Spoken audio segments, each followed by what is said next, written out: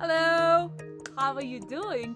So today in this video I'm gonna be sharing my experience of being completely off the grid for 10 months already.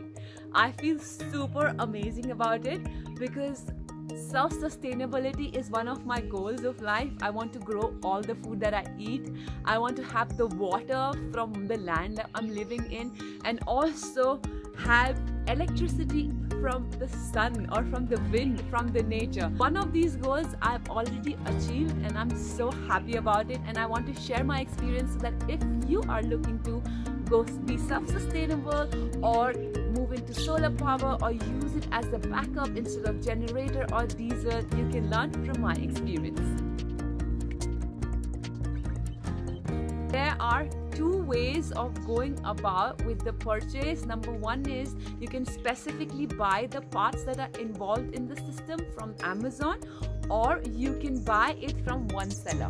Now, what are the parts that you need for a running solar system? We actually set it up ourselves, so I have quite a bit of information and experience of how to set it up and what are the parts that you need. Number one is the solar panel. Number two is charger controller. That would take the energy from the sun, from the panel, convert it so that it can be stored in your battery. So yes, you need a battery as well, and if you're looking to change the voltage, you need one inverter. So these are the four things that you need. The strength of your system is of course dependent on your usage. Before we had a 1 kilowatt system, and now we have a 100-watt system. And with this, you know, if you don't have a lot of use, if you're living a simple life, you can easily go through. Even when it's raining and it's cloudy, the system charges. So I'm living in the mountains, and it's like, you know, it's going full power. Even with like 3-4 days of cyclones, I have enough charge. Of course, it's not like I'm able to, you know, enjoy all the conveniences, but the bit that I need is there. For example, my phone is charged, my laptop I can charge, and if you go to the nearby village, actually they don't have electricity and we have full power electricity all the time. On a sunny day, you can use all the appliances. Of course, you have to have a bigger system for it. You can use washing machine, juicer, mixer, grinder. These are the things that come to my mind. But if you are not somebody who has a very fancy living, you can completely go solar power even with small systems.